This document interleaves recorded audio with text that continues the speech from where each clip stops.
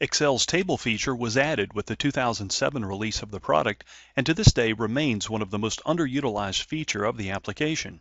Among the many benefits associated with tables include dynamically resizing data ranges, using structured references to write formulas, and automatic formula replication. In this tip, you will learn how to create user-defined names for your tables in Excel. Regardless of the method you choose to create a table, that is, from the Home or Insert tabs of the ribbon, with a keystroke shortcut, or by importing data from external data sources, Excel automatically assigns a name to the tables you create. The first table you create in a workbook inherits the name Table 1. The second table you create in a workbook inherits the name Table 2, and so on. Many users find these default table names to be non-descriptive of the data contained in their tables, and, if you use numerous tables in a workbook, potentially confusing.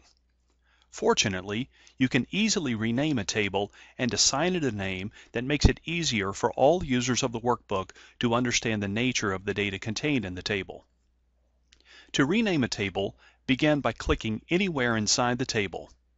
Then, from the Table Tools Design Contextual tab of the ribbon, click in the Table Name field on the far left side of the ribbon.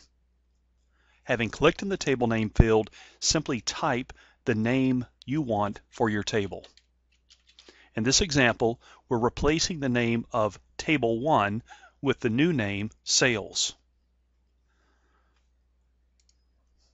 While you have great freedom when creating a new table name, there are a few guidelines you must follow. For those familiar with the guidelines associated with defined names, the following list should look familiar. The first character of the table name must be a letter, an underscore character, or a backslash. You can use numbers and special characters in a table name, but they cannot be the first character of the table name. Likewise, you cannot have spaces in the table name. Tip number 2.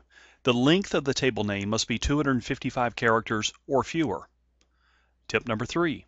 The table name cannot be a combination of letters and numbers that could otherwise be a row and column address.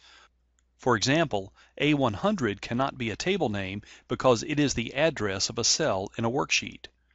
And lastly, tip number 4, table names are not case sensitive. Tables are one of Excel's most powerful features. While this tip is not meant to convey all of the usefulness of working with tables, you now know that if you create a table in Excel, you can assign virtually any name you wish to this dynamically resizing data range. On behalf of everyone at K2 Enterprises, thanks for taking time to watch this video tip. For more information on the training courses we offer, please visit our website at www.k2e.com.